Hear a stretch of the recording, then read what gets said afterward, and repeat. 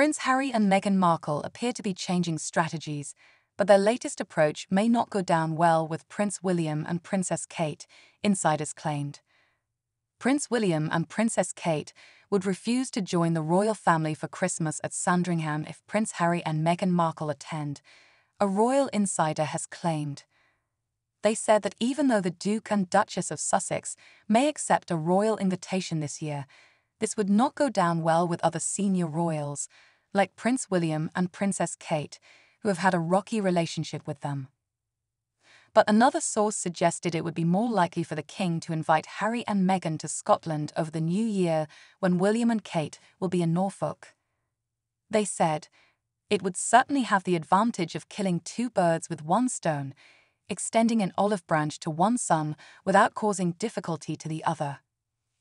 The insider added that even if they accept a Christmas invitation, it's unlikely they would be welcomed with open arms.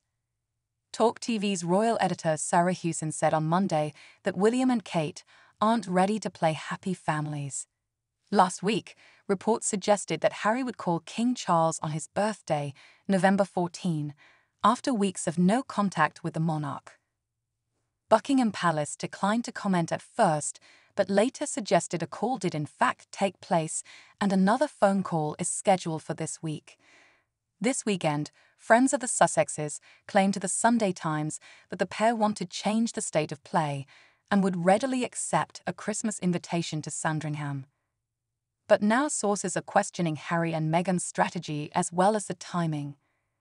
They told the Mail, "It's so bizarre to have behaved so badly, demanded an apology and an admission of guilt, to no avail, I might add, from the family, and now suggest they'll just waltz back in and allow bygones to be bygones if only someone would be good enough invite them."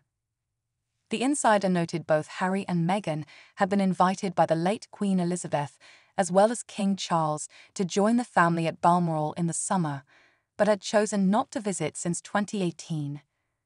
The insider said, which begs the question, why now?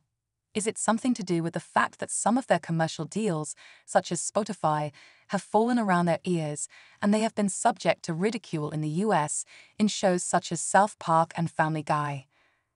Could it be that they have realized moaning about how awful being a member of the royal family isn't such a great strategy after all? Another source claimed Christmas plans are normally nailed down by now, as Sandringham isn't a particularly big place and there's not a lot of room for the entire extended family. It would be surprising for the Sussexes not to have received an invitation by now if there was going to be one. New Year in Scotland would be more likely.